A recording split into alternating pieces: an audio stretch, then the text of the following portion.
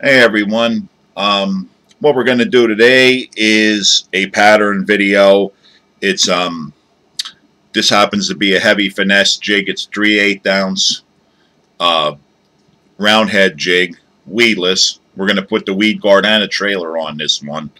Um, it's green pumpkin. The light's kind of messed up. It's making it look like watermelon, but it is a green pumpkin jig.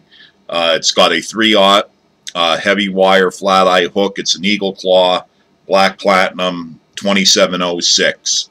The Mustad equivalent would be a 32 796. So we're going to get started, and we're going to use some black 210 denier flat wax nylon thread. Danville, of course, as always. This is real simple. Like any other pattern that this is going to be is my muted green pumpkin candy. I like it for this time of year. We've gone a little while without a lot of rain, believe it or not, and we are getting some thunderstorms. So we get some dirty water, but it's clearing, so we have some visibility. But so I like to keep the color natural, but I need something to make it stand out, and that's where I like the green pumpkin candy. Natural color with some glitter. And this is a muted version, so I'm going to use, this is a plain green pumpkin black skirt. Just plain green pumpkin. Most green pumpkin will have black, like little black flake in it. That's just normal. Again, I got it from Barlow's Tackle. The number is 787 in I think it's solid colors with glitter. 787. And the other color with it is going to be green pumpkin candy. This is number 795 in the candy glitter. The candy glitter series of silicone skirt layers they have there. And you could see when you hold them up next to each other, you see that the green pumpkin candy is just a little bit darker than the regular green pumpkin. I like that. I like having different shades of one color. So to me, it's more natural. So what I'm going to do is I'm going to start here. It's real simple and easy. I'm taking the plain green pumpkin with the black glitter in it. I'm going to make 2 wraps and just work it around it. We get it all the way around. And I'm going to show you, like I said, the trailer and everything that I use with this. And I'll show you how I have it set up. So I'm going to do it.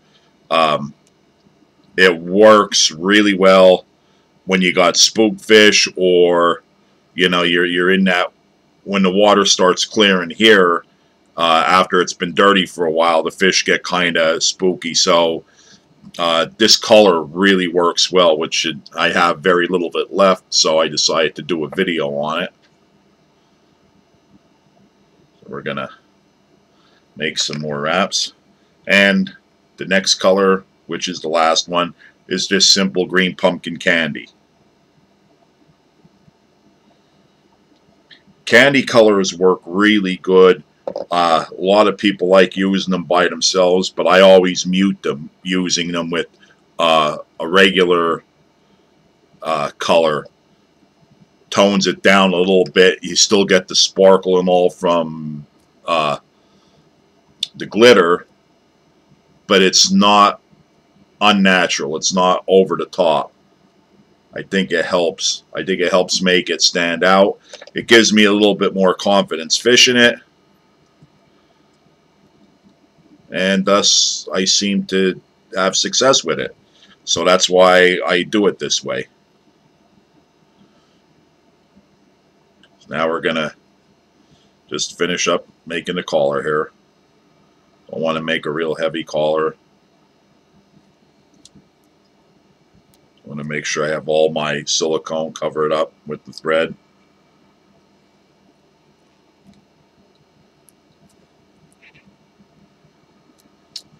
Sometimes you get 1 or 2 little pieces trapped in there. It ain't going to hurt nothing, but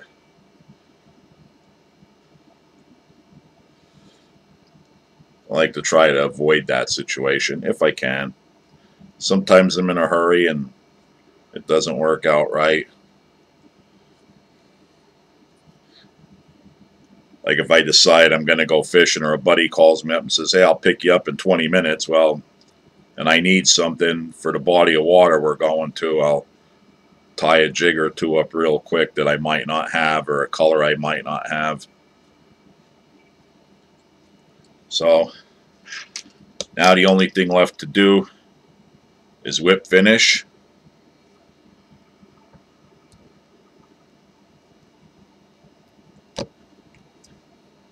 One, 2, 3, 5, 6.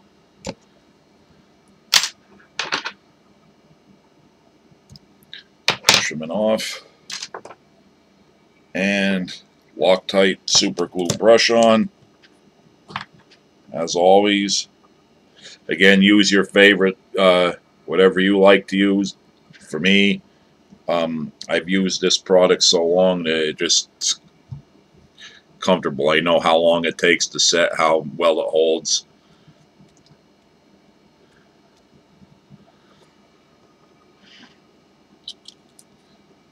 So now we did that. I'm going to take scissors and what I do is I like to grab this and I just pull a little bit of tension on it and go right above the head. That seems to be like the perfect amount, and that gives me a little bit over the top here. I think it breaks up the outline of that jig head shape. And the same thing with the bottom. I'm going to make it that maybe a ½ an inch past the hook, but it's going to be relatively short.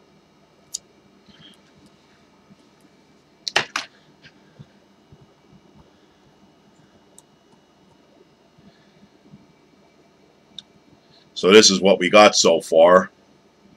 And I'm going to take a green pumpkin black weed guard. And that's what we're going to put in here, an FG30. What I would call a regular full-size weed guard. They do make FG40s, which are a little bit bigger. I don't use those. Even though I have a couple jigs that I make that are larger that use that, I still prefer the FG30. I think once you get to this 1/8-inch diameter, it works good for anything. I'm going to take my super glue gel, and again, if I'm not epoxying a weed guard in, I'm using the super glue gel. Don't use regular super glue. It will wick up the fibers of the weed guard. So now we have our weed guard in place, and the next thing I'm going to do is I'm going to put my trailer on, and it's going to be a little different than what you normally would do, but this is, again, this for my waters, this will work perfect. And what I do is I'm using a green pumpkin black, I think they call it just green pumpkin. This is a Yum chunk, and this is the 2 3/4 inch size. And I'm going to thread it on. I'm going to put it right in the center, and this hook point is going to go all the way through past the nose of the bait and out, and it gets threaded up on.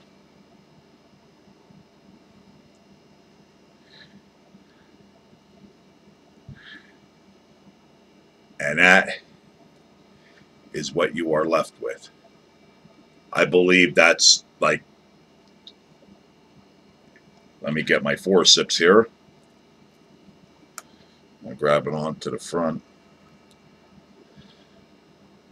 I don't think it gets much better as a profile. Not too big, not too small. Perfect bulk. I mean, give it a shot. Let me know what you think. Muted green pumpkin candy. This is a winner, folks. Give it a shot.